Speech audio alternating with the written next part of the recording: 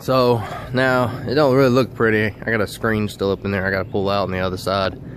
But as far as it goes, you can see the mesh here. Try to protect this. I gotta finish zip tying it all up. I did hook it down here to the bottom where the springs are. I don't know if you can see it or not. But yep, so I got a metal mesh all the way around it. And hopefully that'll keep them from getting up there destroying this so the kids don't fall off the trampoline.